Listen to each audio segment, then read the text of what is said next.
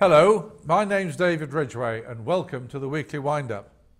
This week we're going to look at the issues that affect and irritate young people here in Huddersfield. To help me with this, I'm delighted to welcome to the show Isaac Barnett, who is a member of the Youth Council. Hi Isaac, thanks for coming on. Yeah, thank you. After the break, we will be discussing matters to do with transportation, but beforehand we'll be talking about other things. So welcome to you. Many people of my age tell me that young people are becoming more out of control and that they lack purpose and ambition. I don't think it will be too helpful to debate that statement, but I do want to learn about some of the frustrations that young people feel and how you try to overcome them. At a recent youth council, we discussed the results of a survey that you'd had commissioned, and I was fascinated to hear that crime and transport are two of the major issues that affect young people today. You, of course, Isaac, are a youth counsellor. Yes, I am, yeah. To look further at these issues and other matters, let me first ask, for the benefit of the viewers, what is the Youth Council and how do you become a part of it? But basically what the Youth Council is to represent young people in the whole of Kirklees.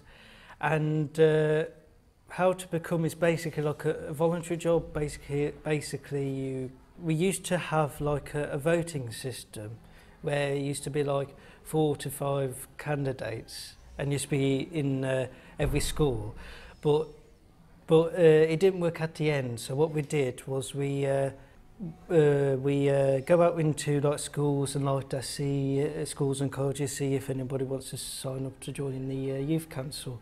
So what benefit have you gained from being a member of the Youth Council, and more importantly, what do you do to bring your experiences to others so that they can also benefit? Basically what I gain is basically express my views to the Youth Council, but also back up with young people's views as well, to make that decision a bit easier for the councillors to understand, to make it more balanced view. Okay. So what happens if your views are not necessarily balanced out by or supported by the Youth Council as a whole? We have our own views, but also we have other views, but we also have, at the end we agree. Agree a programme. We agree like for example the youth summit, for example, yeah. And going into schools and colleges. We don't bicker at each other like in the council, however. But fine, that's a good point. But we're more respectful, and we listen to everyone's view. And we may like it or we may not like it, but it's that person's view, and we respect that. 13 you can join in the Youth Council. And do you find the views of the 13-year-olds differ a lot from the views of the 18-year-olds? It can be sometimes. Is it a conflict? Not really, no. We don't fight each other. No, I don't. No, I mean a mental conflict, a discussion point. A discussion point. Not really, no. Okay, no. Good. Do you rely on your teachers for guidance? Only if we got like surveys or a poster to put. So they will guide you in how to do stuff, but they won't necessarily tell you what to say. That's it. Yeah. Yes, I'd be very. Basically, they advise us where we can. You know, for example, we get a survey for young people. Yeah. If we go to their schools, we will ask the teacher, "Oh, we got this to do, and we want to give it to young people." Yeah. And they will say, "Oh, okay, I can help you with this," and they will. Now, you say you cover the whole of Kirklees. Yeah. How easy is it for you to attend a meeting in Dewsbury? Oh, we don't meet at Dewsbury. Oh, where do you meet in North Kirklees? We don't meet in North Kirklees. Everybody joins up at the Brian Jackson House, which is in Huddersfield. So, although you cover the whole of Kirklees, you actually meet in Huddersfield. Yeah. It's a bit parochial, isn't it? Not really, no, because your representatives come from all over. All over, yeah, Right, all over Kirklees. I think that we'll take a break at that point, or from this discussion, and we'll go to a news item which has come up in Huddersfield just recently. You may know or you may not know that the iconic George Hotel in Huddersfield is back on the market, and for £3 million. Almost 3 years after the hotel shut down, this Grade 2 listed building is up for sale yet again. It was bought in 2013 by a dentist called Dr. Altaf Hussain for just short of £1 million.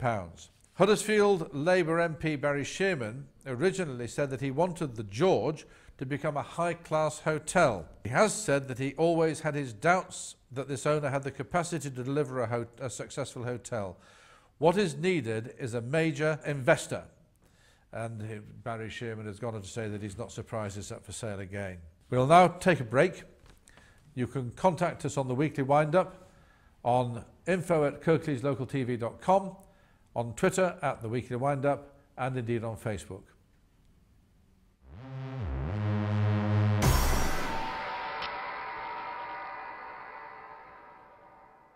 However large or small your business, attracting new customers requires dedication and a lot of patience. Just like fishing, but you also need the right gear. Rods, reels, lines, hooks, sinkers, lures, tackle box, tackle bag, net, bait, gas gloves, clothes, pocket knife, lunch. Or you could simply advertise with KLTV. Online, grow your business and your clientele. KLTV, your vision made reality.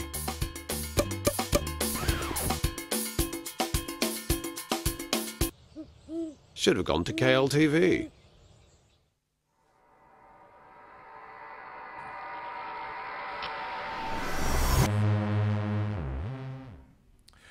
Welcome back to the Weekly Wind-Up. I'm David Ridgway. I've got two quick messages to put out before we close.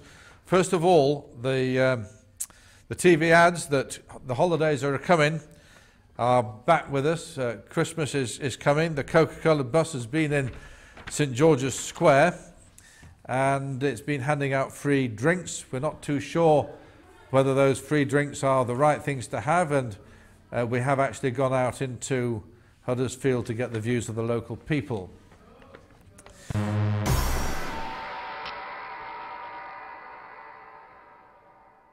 Why have you come to visit the truck today? Bit more Christmas then. Yeah. Great Christmas spirit, I guess. Free period. And are you aware of the amount of sugar that's in one can of Coke? Can you guess how many teaspoons of sugar?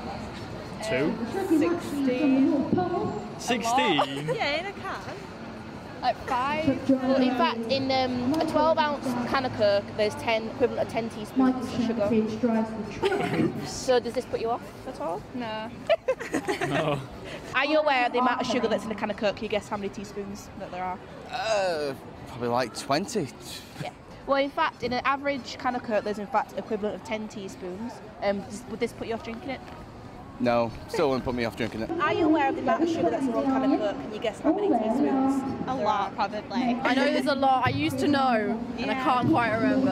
Well, it's in fact, on a 12-ounce can of Coke is equivalent of 10 teaspoons. Wow. So will this put you off? A little drink. Yeah. Maybe, yeah. I don't drink fizzy drink a lot, so... And are you aware that in Diet Coke there's a chemical called aspartame, which some authorities believe is much more harmful than sugar? Yeah. Did you hear? Have you heard about that? Yeah, something like that. Yeah. So does this put you off drinking Diet Coke at all? I don't like Diet Coke, so it's fine. Are you aware that in Diet Coke there's a chemical called aspartame, which some authorities believe is much more harmful than sugar? I was, yeah. Yep. So this doesn't put you off either? It puts me off Diet Coke. And are you aware that in Diet Coke there's a chemical called aspartame, which some medical authorities believe it's much more harmful than sugar? I've heard about that, yeah. So this put you off drinking Diet Coke? Oh, yeah. Kind of, yeah. I don't really go for the diet options. I know there's a lot of artificial stuff in it.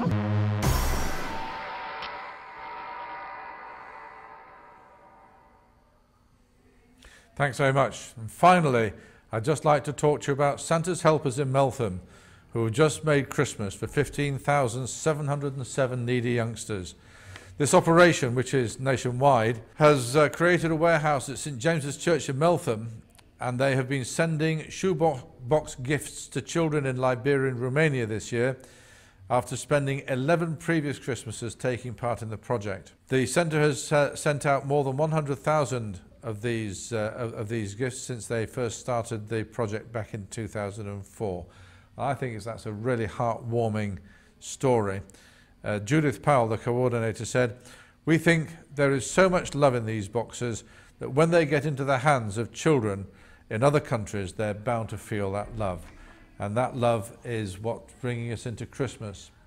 Next week, ladies and gentlemen, we'll be talking about Crisis at Christmas, and we'll be talking about the people who will have to be spending Christmas on the streets and what we should be doing about that. I would like to thank you, Isaac, for coming in today. It's always good to get the views of younger people. Of course, we always want to hear from you, and we can always be contacted very easily at info@kirkleeslocaltv.com, on Twitter @Weekly Windup, and on Facebook. A big thank you to you all. See you next week.